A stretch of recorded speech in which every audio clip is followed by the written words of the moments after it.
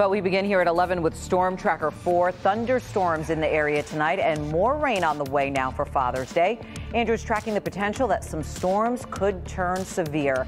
In fact, we saw severe thunderstorm warnings earlier tonight. Yeah, let's get right over to Andrew with what's going on right now. Andrew. Well, Sandra and Steve, you're exactly right. As recently as an hour ago, we had severe thunderstorm warnings that were up for Lenawee County. They were set to expire at 11 o'clock, and they did. That being said, those thunderstorms are still around here in Lenawee County and now going right into Monroe County. Not at a severe level, so damaging wind, maybe a lower factor, but heavy downpours still are key. You can see that here in the Deerfield area, also along US Highway 223 from Lenawee into parts of Monroe County with this heavy rain that's still occurring, and you still have lightning that's occurring, which is always dangerous. This area of thunderstorm activity here, it's going to scoot across portions of Monroe County, including Dundee and Monroe, within the next 15 to 30 minutes. So it's likely heavy downpours and lightning at least are going to travel across Route 23 and into eastern Monroe County. Then you have this area of thunderstorm activity a little bit farther to the west, still holding together,